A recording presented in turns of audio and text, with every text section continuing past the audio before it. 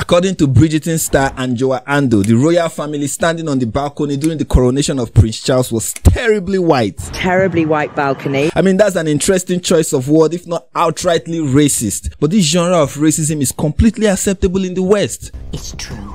An English royal family has committed the grave sin of being white. I mean, why can't King Charles have a black son with his white wife? His DNA must be supremely racist, because in Ghana, where Andoh is from, the Ashanti royal family has Chinese children and Mexican grandchildren, because we all know diversity is the hallmark of the African DNA.